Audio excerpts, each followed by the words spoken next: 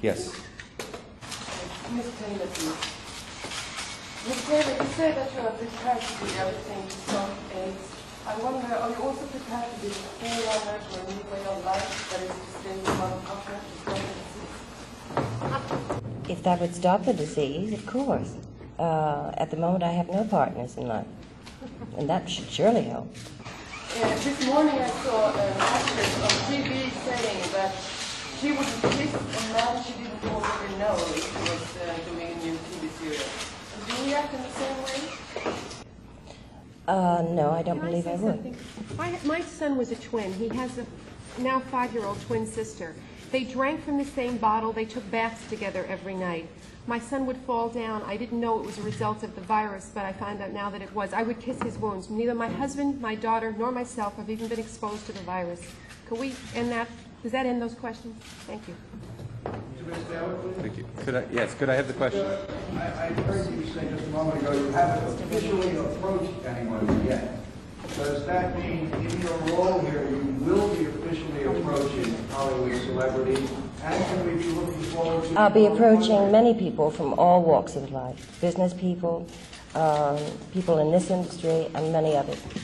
Are you primarily a fundraiser? Pardon? Will your role primarily be raising funds? That's part of my role, one of the functions. And the other?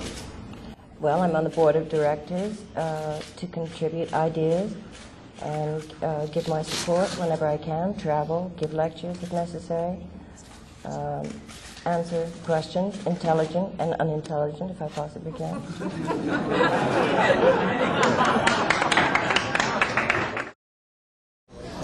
If you have questions for our speaker, please write them on the cards provided at your table and pass them up to me. I will ask as many as time permits. I'd now like to introduce our head table guests and ask them to stand briefly when their names are called. From your right, Jerry Brazda, Brazda Healthcare Information. Christine Walton, Bloomberg Business News. Jeff Levin, medical correspondent, CNN. Mark Johnson, Media General News Service. Abigail Trafford, health editor, Washington Post. Lawrence Barrett, Time Magazine. Doris Margolis, President, Editorial Associates, and member of the Press Club Speakers Committee who arranged today's luncheon. Peggy Robertson, freelance journalist, and chairman of the National Press Club Speakers Committee.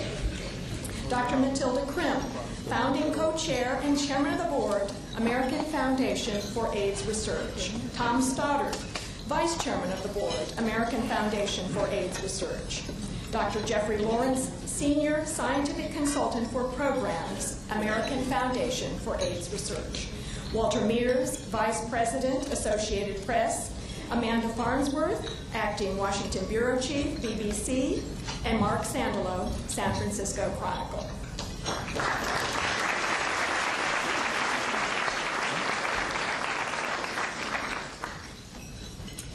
Audiences around the world first came to know and love Elizabeth Taylor when she was a girl, co-starring with Roddy McDowall in the movie Lassie Come Home. Her fans continued their love affair with her through National Velvet, her sunny teenage movies, and her serious adult roles, which established her as one of the century's greatest actresses and earned her many awards, including 2 Oscars for Best Actress. Throughout her performing career, Ms. Taylor has devoted time and effort to numerous philanthropic projects. No stranger herself to life's tribulations, she brings special compassion to her work on behalf of others. Among the causes she has championed are UNICEF, Variety Children's Hospitals International, hospitals in Israel and Botswana, and of course, the prevention of AIDS and treatment of its victims. A decade ago, Ms. Taylor lost a close friend, Rock Hudson, to the ravages of AIDS. Since that time, she has waged a relentless war against this cruel disease. She became a potent force in mobilizing the entertainment, arts, and fashion communities to step up their initiative in connection with AIDS, and she carried her message to the world at large. In 1985, Ms. Taylor founded the American Foundation for AIDS Research. To date, it has made grants of $83 million to research, education, and public policy projects. In 1991, she established the Elizabeth Taylor AIDS Foundation, which provides funding to AIDS service organizations that assist those living with HIV and AIDS, both here and abroad. Her philanthropic work has earned her the admiration and gratitude of people the world over and has brought her a number of awards, including the French Legion of Honor.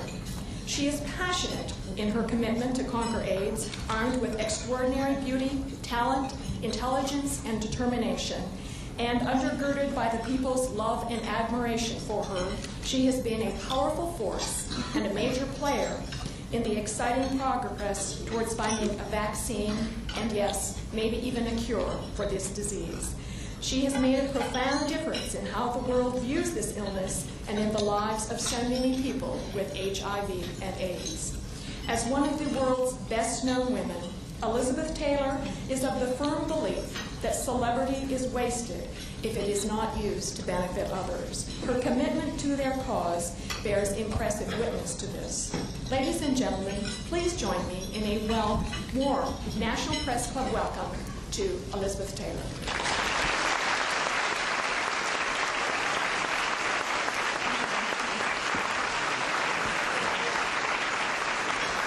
Thank you.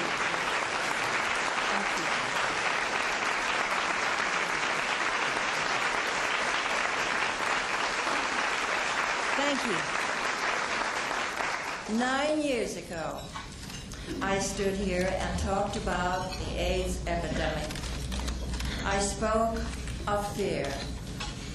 I spoke of society's fear of AIDS and the fear of young, vibrant people facing their own mortality. I spoke of the need for everyone to do their part in caring for those sick, and all the need for all of us to take it all to a personal responsibility in reducing the risk of HIV transmission. I spoke of the need of governments and researchers alike to unite and wage war against this insidious disease. When I spoke here, there were 38,000 cases of AIDS reported in the United States. As I stand before you today, there are over 500,000 cases in the U.S. and 22 million infections around the world. I just returned from an AIDS conference in Vancouver, where I was heartened by and exhilarated by the news, the promising treatments. They will profoundly change the lives of some people. Although since I was last here, some things are better, some things are not. Given the relatively short time that we have known that the existence of HIV science has revealed a huge and detailed body of knowledge about the way the virus works, in many cases, this increased knowledge has greatly benefited research of other illnesses. Treatment of opportunistic infections has improved, meaning healthier and longer lives living with people with HIV. It has been demonstrated that prevention programs can, without a doubt, reduce the rate of new infections. And the fear of contagion and the fear of stigma of all those infected, although still present, have become less extreme. With all this good news, it might seem that we can relax and resume business as usual. I have a really deep concern that for many, the news of progress has already developed into a sense of complacency. But this progress gained at such great cost, combined with the daily tragedy, continued new infections, is precisely why now is not the time to turn back. The news of dramatically promising treatments, particularly combination therapies with protease inhibitors, is a sign that we are finally seeing the benefits of 15 years of hard work. Research, by its very nature, takes time. It is only now, after these long years of it, of investment, advocacy, sacrifice, that we are all seeing the real fruits of our collected labor. However, we must not allow this bright glimmer of hope to overshadow the terrible problems of discrimination that will surely follow. I speak of the issues of excesses and cost that we must now address. For the poor, the disadvantaged, the disenfranchised, the new therapies are too expensive or unavailable, simply put. Under current health care programs, whether in the U.S. or in the developing world, there are over 90% of new infections are occurring. The most promising treatments will be least available to those who need them most. Yes, the new drugs are expensive, but it has not yet been proven impossible to subsidize for the poor. We know that AZT reduces maternal fetal transmission by 2/3, but an inadequate health care system means AZT is inaccessible for poor women in our own nation, much less in the developing world. In the U.S., we must expand funding of AIDS drug assistance program so that all patients will get the expensive drugs that can prolong their lives. This program should give the chance of protease inhibitors and other effective therapies to the poor and not just the rich. We must also make people aware of their right to benefit from scientific discovery, adequate health care, and access to treatments when they need them. And in regard to the developing world, the convenient cliches of lack of resources and systems are advanced again and again. And yet we have actually tried to recast our global priorities, asking not why, but why not. We cannot dismiss the revolutionary possibilities of providing better drugs and improved care for those who need it most. Unless we face these terrible inequities and ensure that all people have access to and can afford all the treatments they need, our work will never be over. Prevention programs that grew from common sense and experience are now proven by science. But there remains still a deep reluctance to act upon this knowledge. Needle exchange, for one, is an area where misunderstanding, social squeamishness, and lack of compassion have prevailed over sensible public health practice. Let me give you the facts. Each year in this country, there are estimated to be 41,000 new HIV infections, and 3/4 of these will be among drug users, their sexual partners, or their offspring. Research has demonstrated that needle exchange programs reduce HIV transmission by at least half, and do not increase drug use. It's needle exchange. Think of all the human lives we could save. Think of all the health care costs we could reduce if only we could institute needle exchange programs in every state of the Union. We live in a society that above all values each and every human life.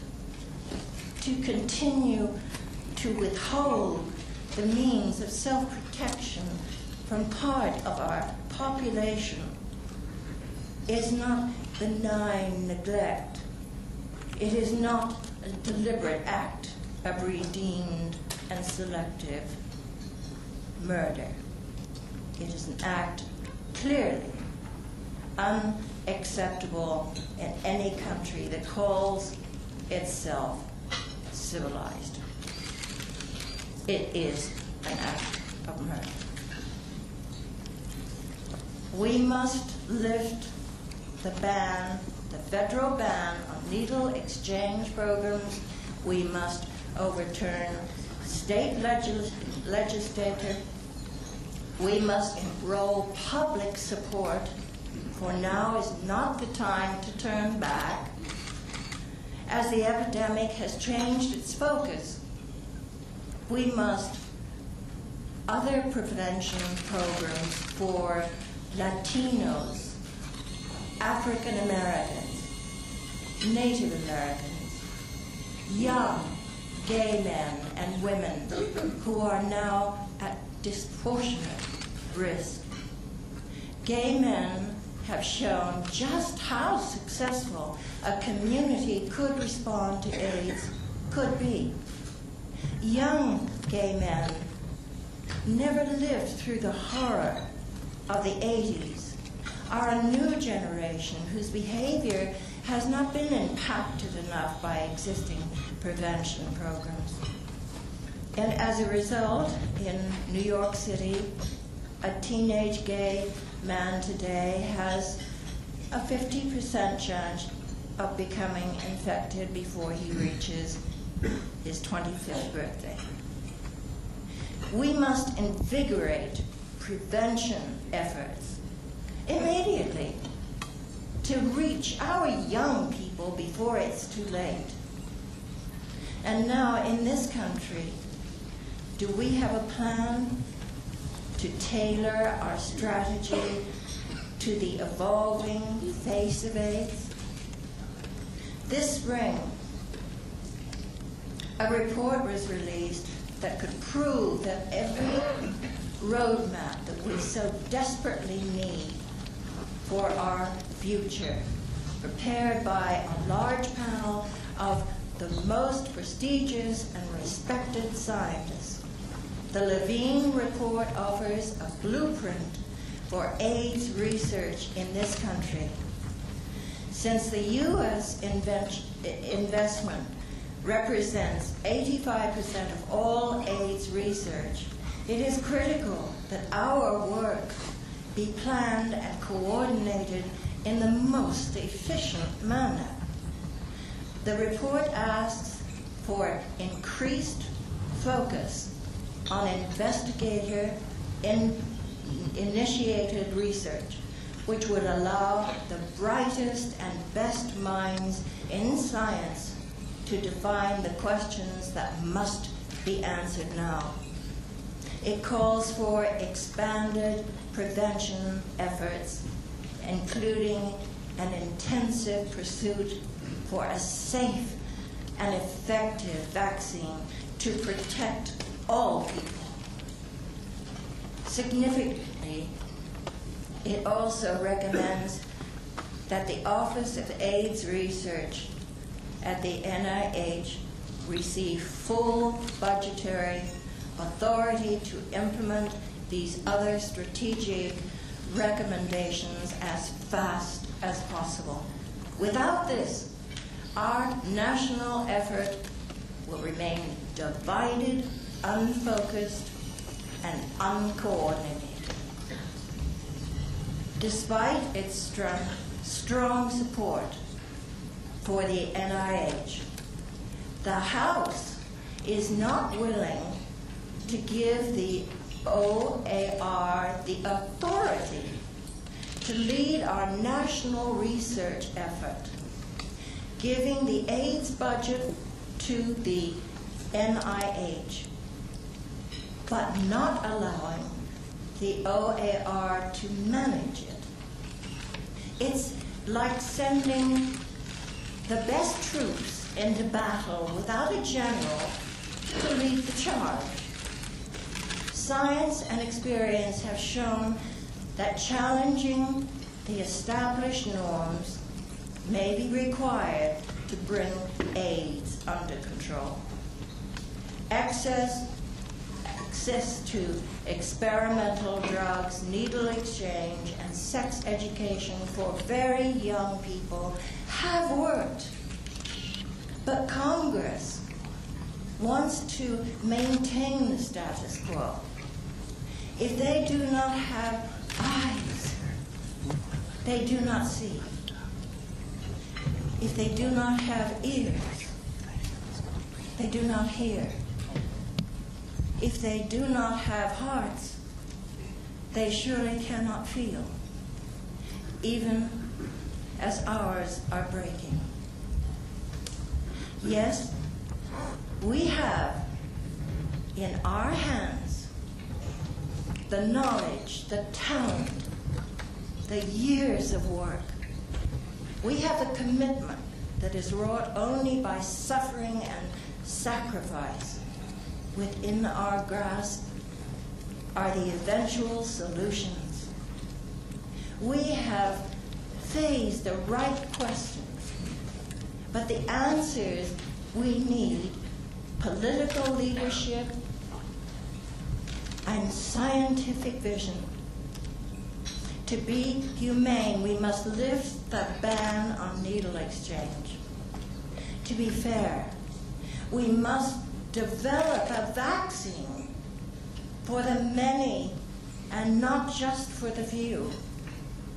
To be equitable, we must ensure universal access to treatment and care. To protect our future, we must support prevention programs, above all for the young. To allow women to preserve their own health. We must develop the methods of prevention that they themselves control. And in order to get this done, we need a strong OAR to begin this work now, for tomorrow, for once, and for all.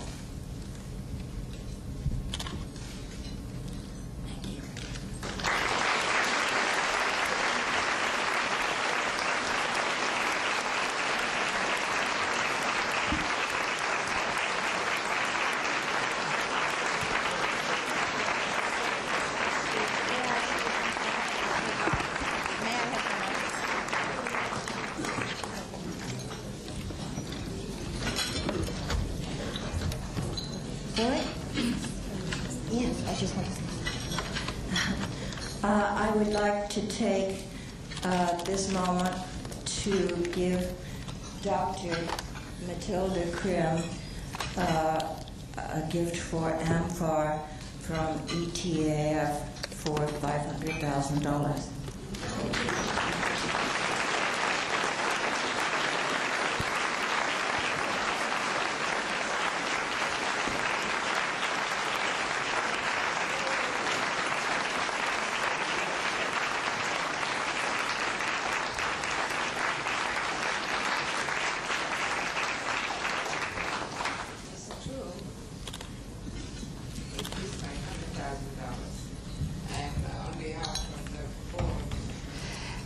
And the staff of the American Foundation for AIDS Research amfAR, I want to thank you from the bottom of our hearts.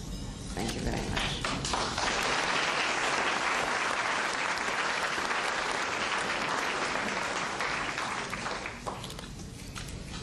Ms. Taylor, what message do you have for President Clinton and Bob Dole? Both want a seat in the Oval Office, but neither has made AIDS an election year issue. President Clinton made AIDS an issue last year, and as far as I can see, he didn't do very much about it. I think Bob Dole will have a hard time pronouncing the word.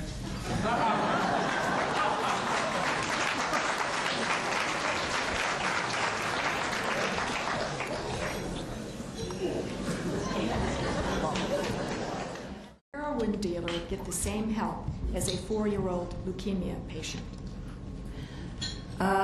They're two different issues, and a baby that is born with all the symptoms of a heroin user, the mother, has the same problems as a mother with AIDS. I don't think breast cancer patients should have their money removed from cancer research. I think it should be divided. I think it shouldn't, a dying person, a dying child, a dying young adult is a dying person. And we should delegate the monies to those who are sick, no matter how they got sick, whether they got run over by a car or whether they have the misfortune of being a heroin user. It will eventually spread. That it isn't that just that one heroin user we're talking about. It's the women they affect and the children they affect, the population because they use needles. It's the population around them that spreads, which is why we want needle exchange, because it is the largest way now of spreading AIDS. So if you can stop that with how much is a needle? I don't know. I'm not a physician. I'm not a pharmacist. But I don't think they're all that much. I don't think they're probably as much as one of Senator Dole's campaign stickers.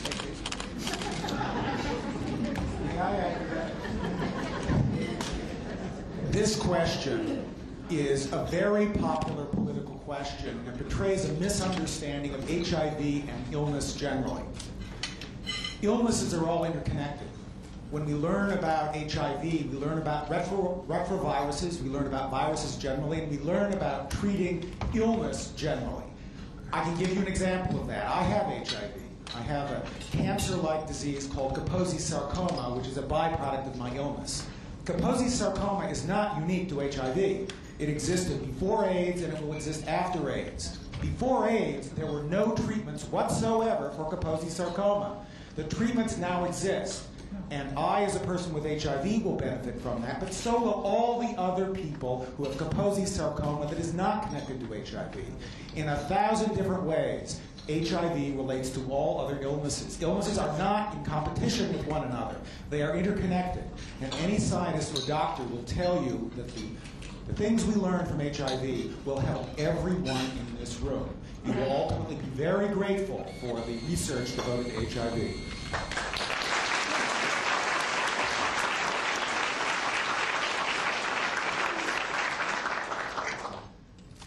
You spoke of financial problems. Preferred HIV and AIDS therapy now uses combinations of 3 drugs. Oftentimes, this is more expensive. So is testing for viral load in the bloodstream. Where is this extra money going to come from, both for people who are insured and under health care and people who are not? At the moment, it's coming from people like us. Where is the government helping us? Where is the government helping its people? The people that have AIDS are still United States citizens. We are doing the work. APLA is doing the work. Organizations in New Jersey, in Kansas, wherever, are doing the work. It's home grassroots, isn't it? It's people like that, like us, that don't get salaries, that do it because we feel it should be done. And dedicated scientists who feel that it's necessary, mandatory, that it be done. And it is, as Doctor said, it is going to affect directly cancer. The minute there's a cure for AIDS or a cure for cancer, it's going to go hand in hand. So whichever one comes first helps the other one at the same time. They go hand in hand. And we've been fighting cancer for almost 100 years. So we're trying in our efforts not to exclude other people, but to include them. There is a clash between people in Hollywood who support animal testing to work on treatment of diseases like AIDS, and those who fervently oppose animal testing. How do you handle that dispute? Is there any prospect of compromise? Well, I'm an animal activist, so I'm not getting that one.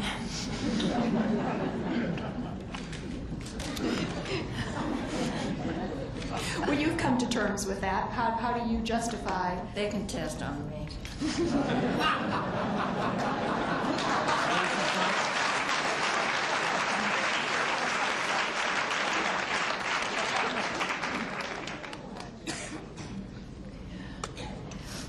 Cellsci, a small Washington area biotech company, has developed a vaccine that helped laboratory mice fend off HIV. How soon do you believe there will be a vaccine for humans?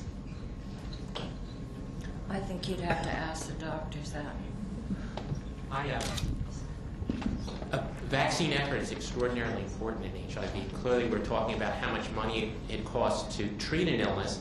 Prevention has been the major way that any viral illness has been taken care of in the past, and no much more so in terms of HIV/AIDS.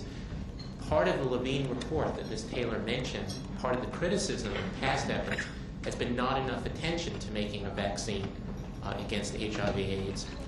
We certainly need to put a lot more effort in it. It's a very difficult problem. This virus presents a moving target. This virus infects the very cells of the immune system that we need to cooperate to help produce a vaccine. And so it's going to be a difficult effort, but we do see some hope. We need more money, and we certainly need people to pay attention to the Levine report in putting more resources into this important endeavor. New HIV infections have fallen among older homosexual men, but federal research shows riskier behavior among younger men. You referred to that sort of problem.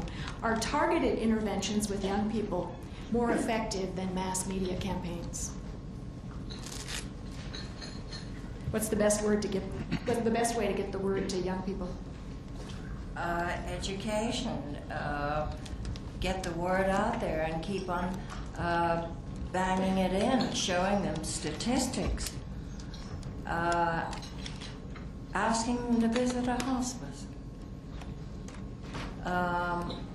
They could be a helper. They could help somebody that already is in his 20s in a hospice and walk his dog for him. Some of these kids have to probably see it with their own eyes. A lot of these new generation AIDS patients aren't encouraged, of course, to do that by their parents, because their parents think, "Whew, well, we got over that one." And the teens now think, "Oh, well, that was just the old fogies. We're safe." But that's the same problem we had 10 years ago. The youth, the young think they're invulnerable. And that's, you know, the thing of being young. You think you're indestructible. I don't know how you go about making it, you know. One of the things that have in fact been demonstrated through grants we gave to grassroots organizations that were trying to reach teens was the development of peer education. This is very important, to have people listen to their peers. And it's good, it's valid also for young people. Teenagers listen to other teenagers. And they can very well, some of them, be educated to teach others, and it works. And throughout the world recently, one of the things reported in Vancouver was that, in fact, in different countries and in different cultures, intensive, frank, honest, consistent prevention messages have borne fruit and have resulted in a reduction in the rate of transmission of HIV. This could be done here too.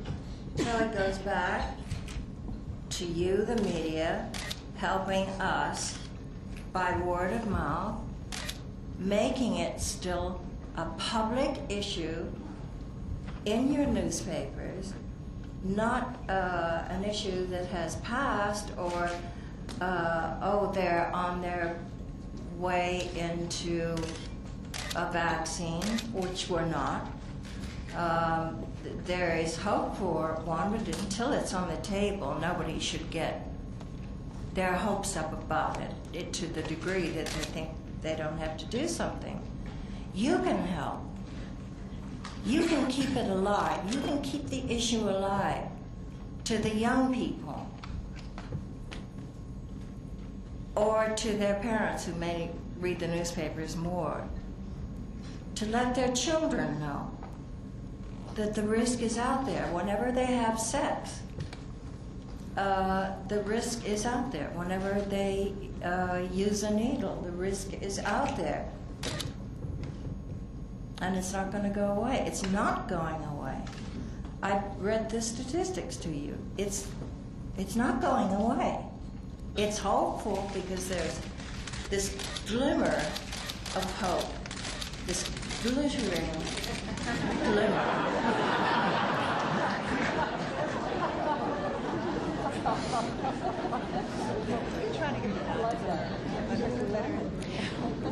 We've spoken about the problems in getting the message to young people. There's another group that has a disproportionate share of AIDS, and that is African Americans. The rate of HIV infection is 1 of every 50 black men, 1 of every 100 Hispanic men, and 1 of every 250 white men. Is there some special strategy that we should have to deal with the African Americans among us?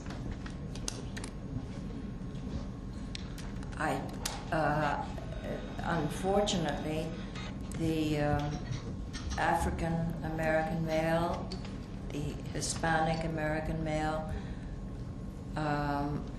live in less advantaged groups, areas, neighborhoods, and it's hard, it's much harder for them to get the kind of treatment because they are the ones that need it the most. The statistics show that. A lot of, I think there's a lot of pride, like it's not going to happen to me. Like children have a lot of, not children, teenagers. It's not going to happen to me. Nothing can happen to me. I think it's an economic problem. What would you say? It's an economic problem for lack of access to information, yes. It's also, this is also an issue that can be put in your lap, that it is the responsibility of the media and the press to target messages that are culturally appropriate to certain communities so that the messages get heard, get paid attention to. And it's the responsibility of these communities to learn the statistics and also do their internal grassroots work. You know, the only community that really has responded to this tragedy in a way that is generous, responsible, and effective has been the gay community. The others have done very little for themselves. It's time that all of us, all communities, become aware of AIDS and fight it appropriately. May I add to that? Sometimes it's helpful to personalize these issues, and that's why I'm going to mention once again my own circumstance. My drugs, by themselves, without doctor's visits and any other medical treatments, cost more than $100,000 a year. $100,000 a year for people who need protease inhibitors as well as the day-to-day drugs to prevent opportunistic infections. I can get it just by chance by the fact that I'm an upper middle class man. That's not right. Ms. Taylor is exactly right that the issue now is equity, at least within the United States. And we can, if the citizens and the government really cares, we can provide the medication to all the people who are in need. We shouldn't. If the government cares. Yes. If the next president cares, because he will lose a lot of voters if he doesn't, because they won't be around. Where does personal responsibility fit into this equation? What should be the message for how people should live their lives? Pardon? Personal responsibility in individual behavior to avoid situations in which they contract AIDS. You mean sexual behavior? Or drug use. Well, avoid drugs. If you're on heroin, go get help. Abstinence among the young is not a remote idea. It's a pretty good one. I was married a virgin.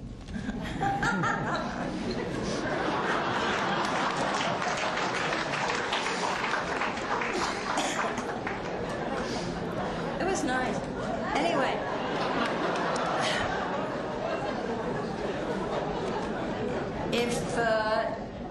if young kids won't go for abstinence, and one understands about young hormones and so forth and how difficult it is, at least practice safe sex. Everybody knows about it.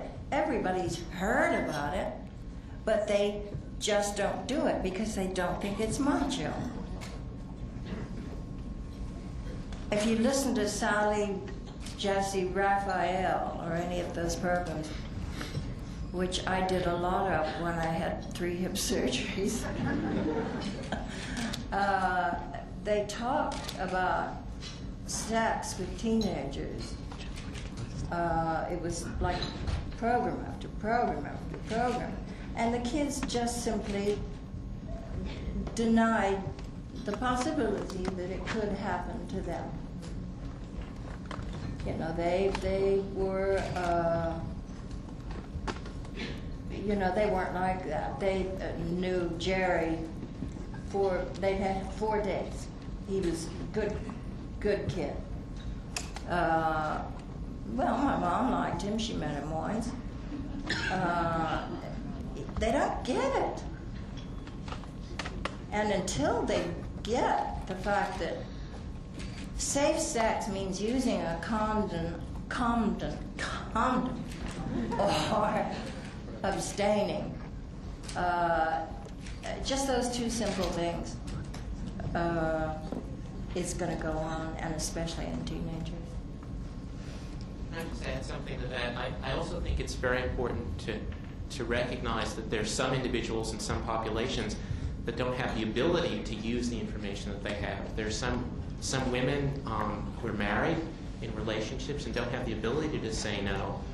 In some populations, males will not use the male condom. And that's why we need more research. That's why we've got to work on a condom for a while. Exactly. We need more research on female-controlled methods, on vaginal microbicides, on local conditions, on the female condom, and actually one does exist. Yeah. And we need the money to put those out. Absolutely. Then there is the other situation of the drug addict who knows that he or she should not share needles, wants to buy needles, and cannot because state laws prohibit the sale and the possession of needles. So in desperation, under the prescription, doctor's approval. That's right. They're not going to get it. No, they're not going to get it. In fact, the doctors can be punished too for giving prescriptions to people who are addicted. So in desperation and under the compulsive need to have their drug, they have to share needles with others, and this is how they get infected with HIV. How can we include more first-hand response from African American and Latin American persons on your panels? Why isn't the National Minority AIDS Council here?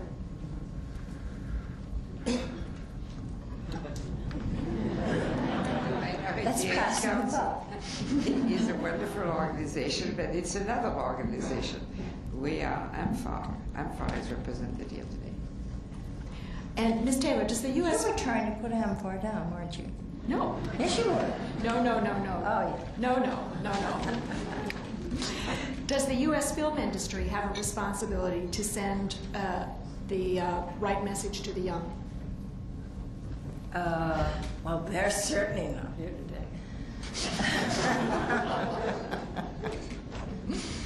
I think the film industry is constantly trying to put a message across that will be captivating, like Philadelphia. To make a good film like Philadelphia, it doesn't happen. I'm going to put this subject very often. A good film doesn't happen. Out of 20 films, how many good ones are there? You know, and Philadelphia just happened to be one. I think they are conscious and are trying, and I think the community of Hollywood is probably one of the more, I don't know about New York, but I would say that Hollywood is probably one of the more active group of citizens in the States, wouldn't you? Hollywood has attempted to address this issue. How many other industries have? This is a universal obligation. Vancouver taught us that there is promise now, but there's only promise. We each individually and collectively as a society ought to undertake to fulfill our responsibilities to end suffering, regardless of its circumstance. Hollywood is doing a reasonable amount. Others of us, other industries ought to follow suit. This is a collective effort, and we all have our duties. We shouldn't simply point to the media or to Hollywood to say they should do it for us. We can do it ourselves. You could even, frankly, send a contribution to amfAR. Or to ECF, and I'll send it down for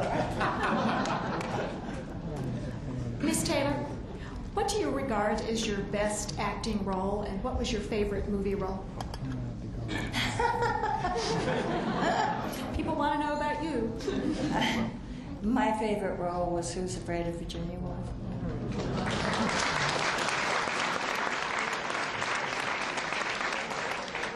Is that your best performance? I don't think you can ever gauge whether you're good or bad, but I felt it had probably more energy and more challenge. Do you miss acting? No.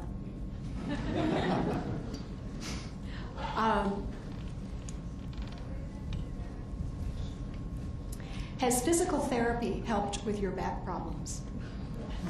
Oh, can't you tell? She's slouching over the table. Yes, it's helped my hips. Thank you.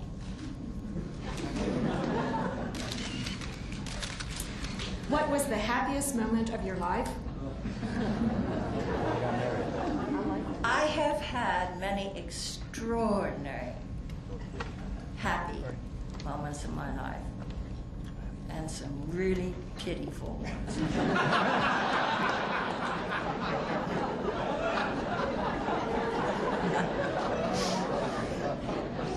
Would you like to elaborate on what they might have been? Nope. You are one of the most famous and beloved women of the 20th century. One reason is clearly your beauty. To what else do you attribute your fame? I'm not going to walk into that one.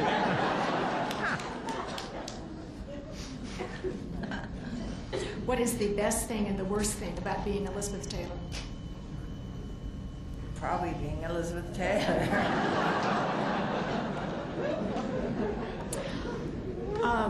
In a perverse way, does the tabloid's obsession with you keep you in the public eye and thus help sustain your visibility on the AIDS fight? No, they don't talk about AIDS. They talk about who's going to bed with who. They don't get into issues that are serious. But they don't keep you in a higher visibility so that you can then use that platform? Well, they did use that time when I went on that alien ship. But they didn't say it was for AIDS testing. Then I said,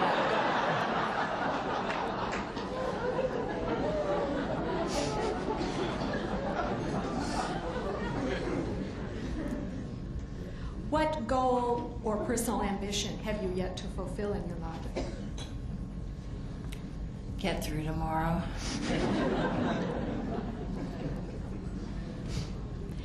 After the movie roles of your youth, your most acclaimed work spanned 1956 to 1966. Do you have any regrets at having made so many lesser movies after 1966? Well, I have a very convenient memory. I've forgotten those.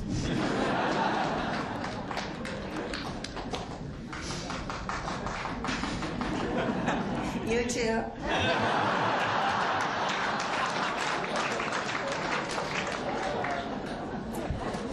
Wearing a red AIDS ribbon seems to have become a political fashion requirement in Hollywood. Has it lost its significance? Do people pin on a ribbon and figure they have done their part?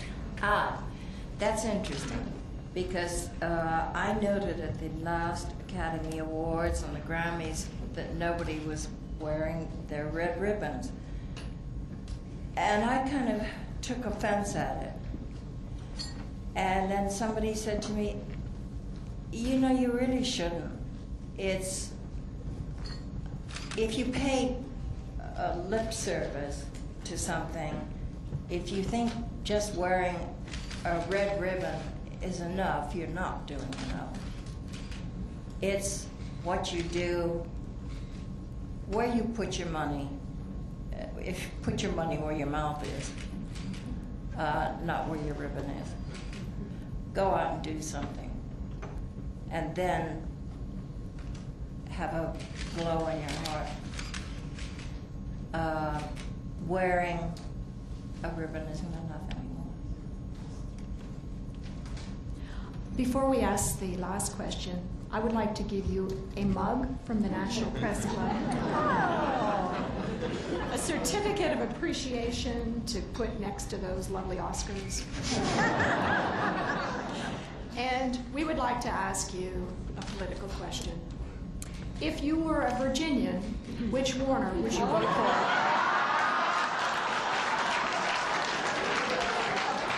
For the U.S. Senate.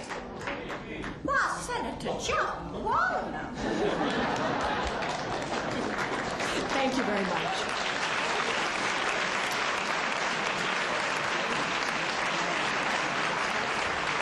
Now, wait a minute. I promised the still photographer photographers, they could have a couple of moments up here. I want everyone else to stay seated until Miss Taylor leaves.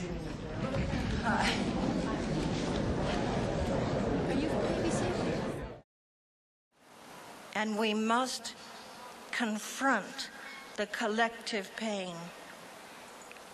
And once we do, once we achieve that hard-won sense of peace, then, and only then, can we channel our energy and anger at the real enemy, the virus itself. The quilt has taught us much about how vibrantly life can be lived and how eloquently it can be lost. It has brought us a sense of closeness in family and community. It has taught us that although we are all different, in some ways we are all the same. It has shown us how to turn our collective groups and griefs into group action.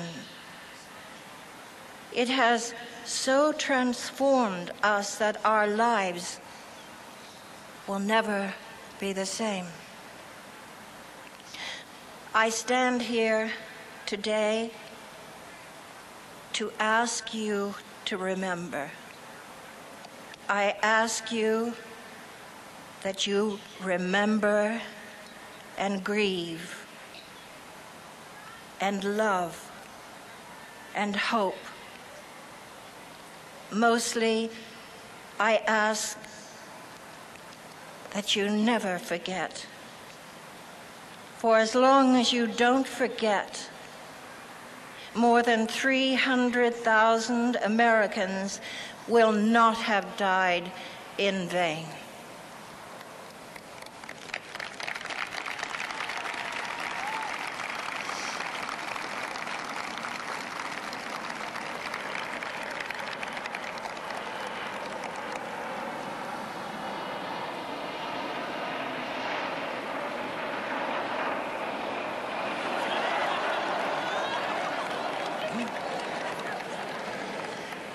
It is now time to unite all our energies into one pure and solid flame. I want you all to extinguish your candle. As you do, say aloud the name of a loved one. Please extinguish your candles. Please call out the name. God love you.